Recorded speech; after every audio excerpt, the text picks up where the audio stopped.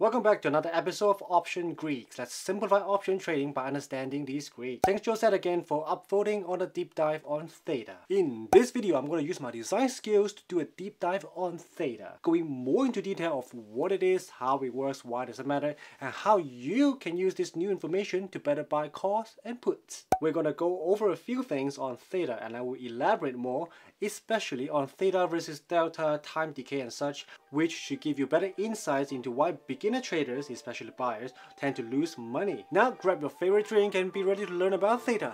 Let's begin.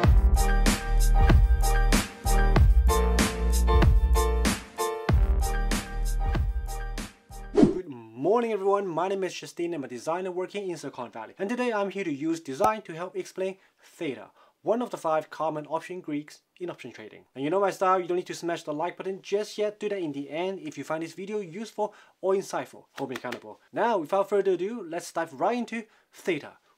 As we mentioned in the previous video, Theta is the time decay of the option prices. Basically, it describes how much money an option contract will drop with decay every day. If the stock stays flat, this is called Theta decay. It doesn't matter if an option contract is a call or a put, Theta affects either of them in the same way. Let me quickly go over 2 examples on Robinhood. So this Tesla 1090 out of the money call, for example, has a Theta of negative 2.5055, which means you can expect this particular option with this 1090 strike price would drop $251 every day. The current option price is $28.58. On the next day, Theta will make this call option contract drop from $28.58 to $26.07. Minus $251, the Theta amount, while all other things remain the same, such as stock price, Greeks, etc. It will be the same thing for puts. This 1020 out of the money Tesla put with a Theta of negative 2.3769. On the next day, this put price is going to go from $2,200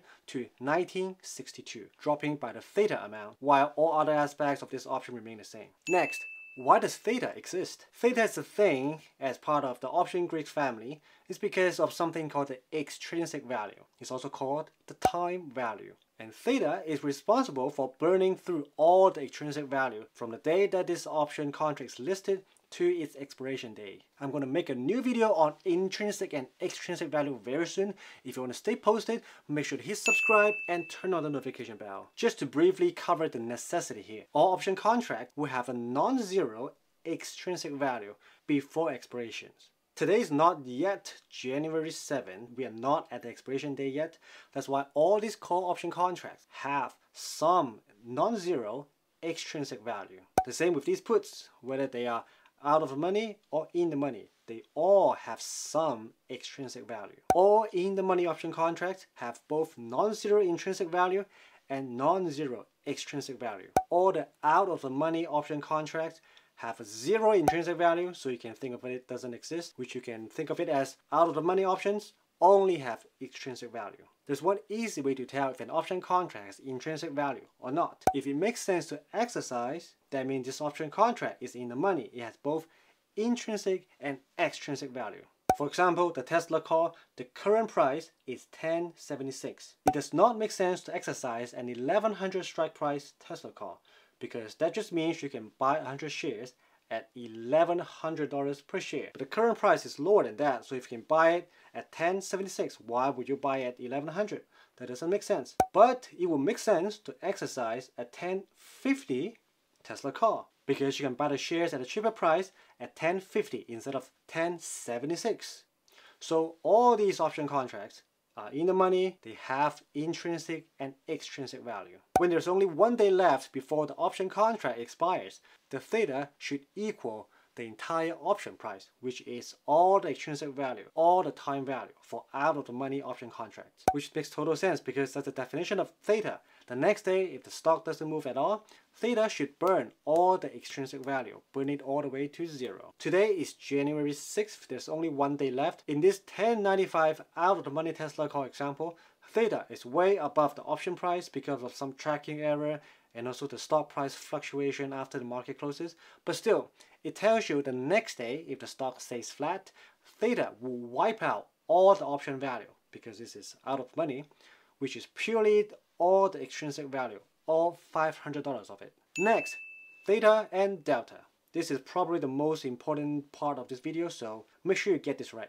If you understand delta already, now it will be the great time to put theta and delta together so that I can explain why new option traders, especially option buyers, will lose money. If you don't know what delta is yet, check out the card in the corner and description down below. As we know, for every single dollar the stock goes up, the option price will go up by the delta amount. We also know the option contract price is supposed to drop by the theta amount if the stock stays flat. When we juxtapose these two, we can see a pattern actually. If I buy a call, say this 1090 out of the money call, if Tesla stock goes up $5, this call will go up by $210. But looking at the theta, every day this 1090 call will drop $250, the theta amount.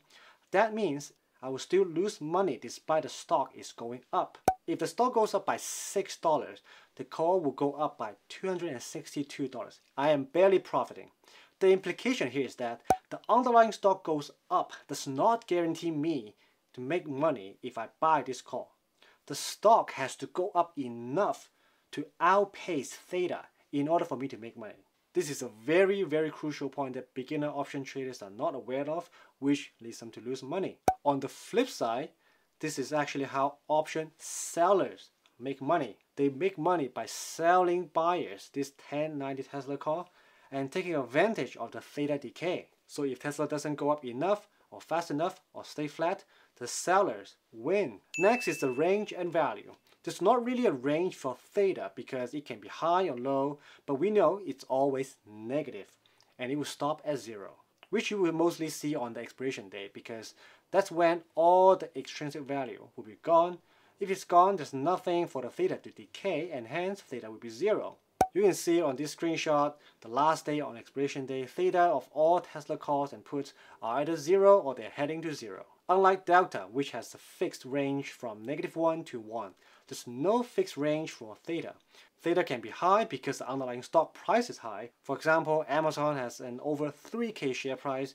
Its theta can be as high as -12.69, which means every day this Tesla call option is going to drop almost $1,300. Or it could be as low as -0.0366 for AT&T, which is only under $25 per share. Now we can try to dig deeper into what will actually impact, will have an influence on what the theta value is. There are two main factors. The first one being time. You might have heard of time decay, theta decay. They mean the same thing. And it describes how time will cause option price to drop, to decay. Similar to gamma, theta's value increases when there's less time left upon expiration. Meaning if we take two option contracts with the same strike price, let's say 1100 Tesla call, the theta for the call with only 1 day until expiration will be higher than the one with 8 days until expiration. Simply because there's less time left, so the theta is higher. So you can think of that as, yo dude, what's up? You only have 1 day left. Dial it up. Burn all the extrinsic value. Alright, you got it bro. I will dial it up right now. On another important note, theta decay is not linear, it's exponential. When an option contract is getting closer to the expiration date, theta doesn't just become bigger, it becomes a lot bigger. The implication here is that if you buy short-term calls or puts, be aware that high theta will kick into high gear and eat up your option price really quickly. One side note, how do you count how many days left until expiration? The pricing model actually takes into account weekends. On Robinhood, it will not tell you that. In the Thinkorswim platform, it will tell you. I can use the on-demand feature to go back to December 31st, 2021, which was a Friday, the last trading day in 2021. We can see that for option contracts expiring on January 7th, 2022, it says 7 here, meaning theta decay will happen in the next 7 days, including the weekends. The implication here is that if on December 31st, I were to buy an option contract that expires 1 week away on January 1st, 2022, I will need to understand over the weekends, January 1st and 2nd, theta will eat up my option value, my option price. So I will need to be very certain in the next week the stock will go up enough to cover that theta decay losses I had over the weekend. The second factor, volatility.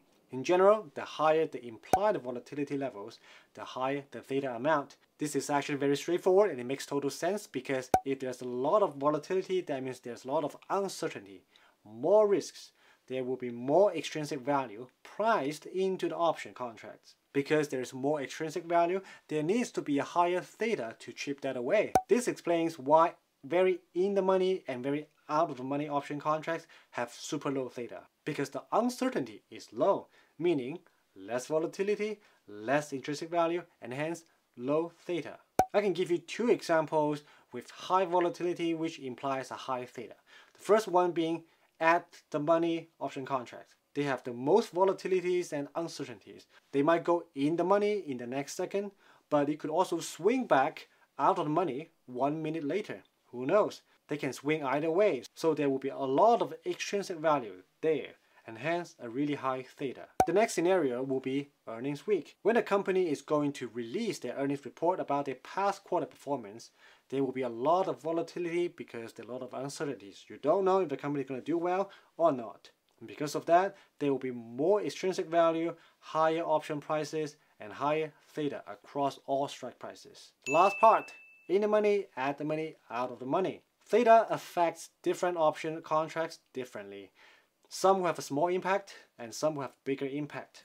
We can look at this deep in the money Tesla call. 1140 stop price, 1040 strike price Tesla call, expiring in 3 days. It has a theta of negative 1.86, meaning I can expect this option contract to lose $186 every day. Dang son, I'm gonna almost lose $200 per day? Rough. But put theta in perspective. This call option contract is 11.1k. So if you do the math, this call will lose about 1.7% of its value every day until expiration if the stock stays flat. How about this one? A perfectly at the money option contract. It will lose about $521 every day. Again, at the money options will have a really high theta. This is an example. So this call option contract will lose about 16.3% of its value every day until expiration if the stock price stays flat. We can look at the last one when it's out of the money. 1340 strike price Tesla call, expiring in 3 days, has a theta of negative 0.92.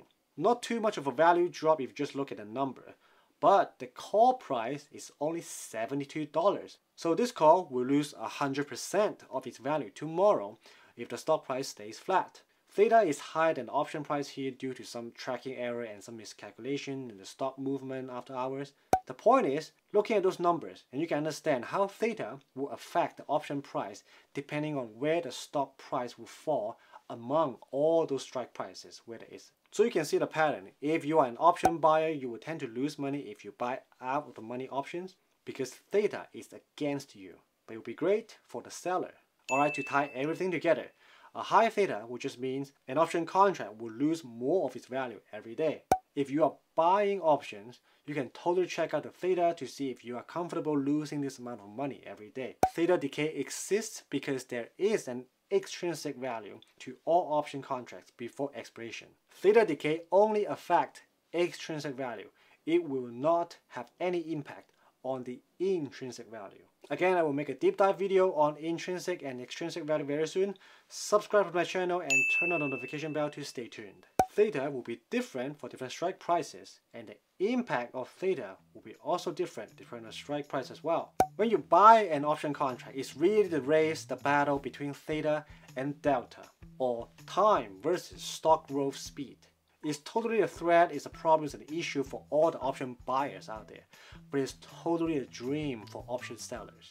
If you go on Reddit, you will see a lot of theta gain, theta farming. These are all strategies that option sellers will use. Alright guys, we have covered quite a lot today on theta. Do you understand what it is and have a better understanding of how you can use it to make more money in option trading? Let me know what your thoughts are in the comment section down below. There are more related topics I plan to do in the future videos. If you have a strong preference of which one you want to see first, simply let me know in the comment down below. Well, that's it for today. Thank you guys for watching. If you have learned what you wanted, well, congratulations, and hope I earn a big like from you for this video. If you like free money and don't mind just 2 minutes of work, you can use my referral codes for 1 free stock from Robinhood, 2 free stocks from WeBull, $10 worth of Bitcoin from BlockFi, and lastly $5 free cash from the Cash App. If you sign up for that, in addition, I will give you $2 worth of Apple stocks. Great deal. Dividend paying stocks. You can find all the referral codes, links, and instructions in the description down below. If you want to see more finance by design videos like this, consider smash the subscribe button as well. Doing so will tremendously help the channel and motivate me to produce more high quality content down the road. Have fun following your passion and keep using design to square up your finances. See you on the next video. Cheers!